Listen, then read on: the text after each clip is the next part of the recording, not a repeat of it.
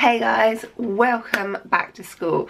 Year 13, hopefully your last year of school ever, and then soon afterwards you'll be off to university, which is amazing, or off to fantastic jobs. I say hopefully your last year of school ever because things might go a little bit wrong. So here are a few tips, a little bit of advice so we can start off this school year really well, and hopefully things won't go a little bit wrong and you can go off to fantastic things afterwards. So first of all, we need to be thinking about UCAS applications, if that's what you want to do. Now, hopefully you did loads and loads of work over the summer. If you didn't, you need to start looking at now. You need to start thinking about your personal statements. I know it doesn't have to be until January, which feels like a really long way away, but it's not. And places get given away before January, okay?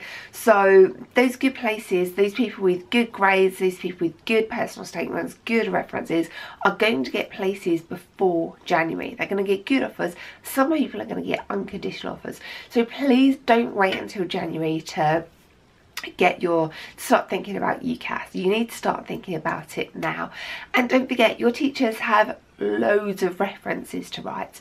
So a few years ago I had a student who decided he wanted to apply to Cambridge on the 14th of October, which is the day before the applications need to be in for Oxford and Cambridge.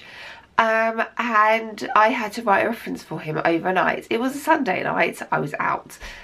This did not go down very well with anybody at school. So don't leave things to the last minute. Get things organised, get things sorted.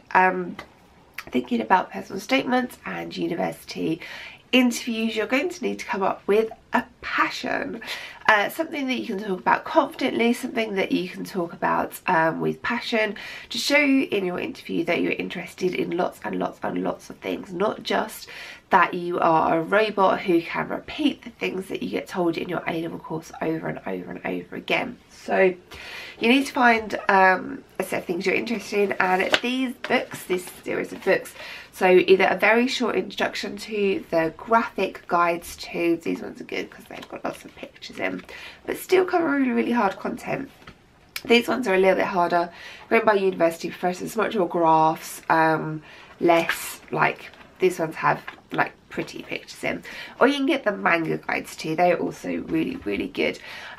These will give you kind of like a brief short introduction to a topic, and will give you like a really good starting point that you can go off and discover things for yourself.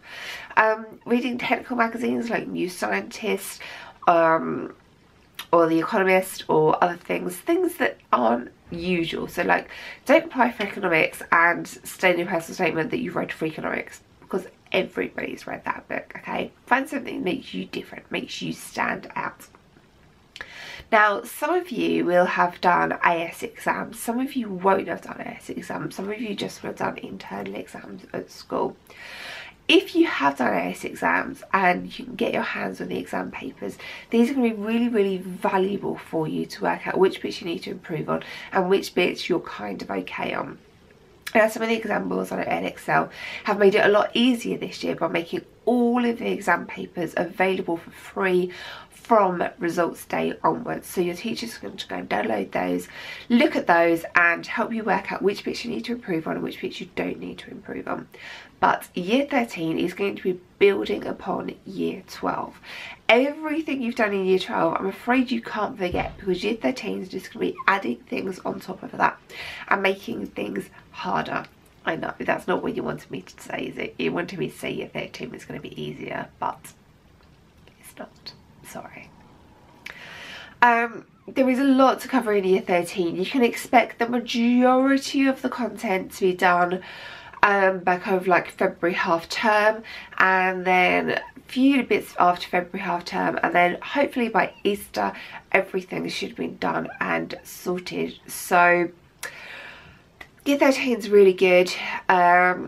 It is going to be really stressful. I'm afraid there's nothing we can do to get away from that. So it is going to be so important that you are looking after yourself, looking after your mental health.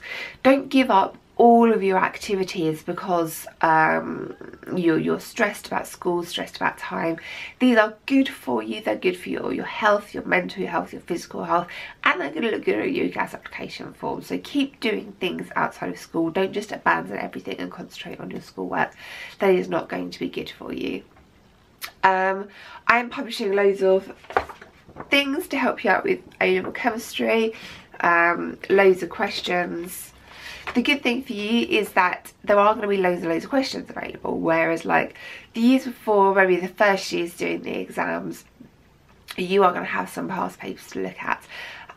So go and have a look at those, and yeah, look after yourselves, guys. It is going to be a hard year, but I'm going to be here with you the whole way through, so good luck.